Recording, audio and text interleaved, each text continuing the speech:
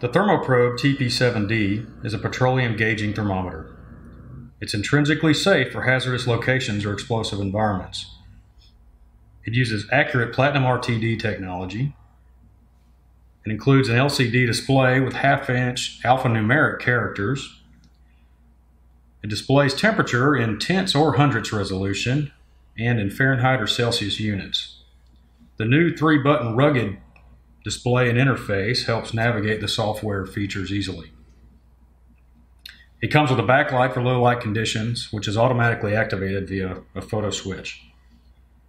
The TP7-D uses standard AA batteries, and it also has LCD icons that help establish stable temperature, increasing or decreasing temperature, and also has a low battery icon.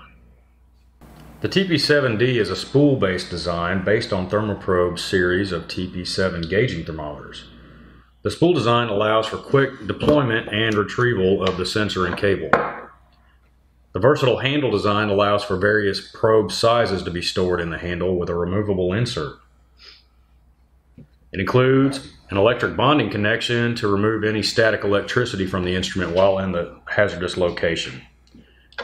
It also includes a spool lock to keep the spool in place while not in use. The probe assembly sensor is made of stainless steel and is available with various weight sizes. This is a standard weight. It's also available in extra weight, asphalt weight, and railcar weight sizes. The cable is made from a non-stick material which allows easy cleaning in various products.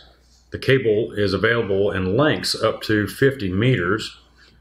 This in particular is a 75-foot example, which is a standard unit. It also comes available with brass markers applied, available in every 5 feet increments or every meter. To use the software on the TP7-D, simply turn the unit on by pressing the select button. It will show its software version, the type of probe connected, and go immediately to reading temperature. To use the software features, use the up or down arrows. The first selection is log. If the user desires to log the current temperature, go to log and then press select, and it will show a log reading of 1. You can do additional readings by going back to log, and I can do a second log reading. Oh, it has to be stable though. So, go to log, second log reading. All right.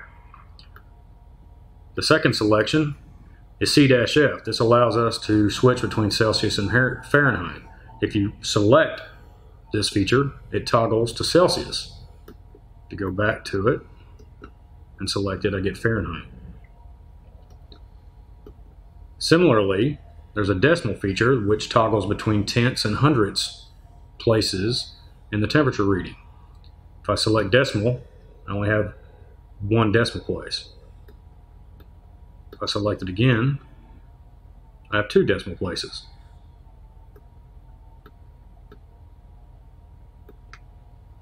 The fourth selection under the menu is memory. If this is selected, it will display the lowest, the average, and the highest reading since the instrument's been turned on. It also shows the log readings that were taken earlier. You're allowed up to 1 through 4 log readings. If you wish to take additional readings, you can select clear log, which will allow you to take new readings. I'll do that now. Then it returns back to temperature. The very last selection in the software menu is Calibrate. If this is selected, it will put the instrument in an adjustment mode, which allows the user to get the temperature reading adjusted properly.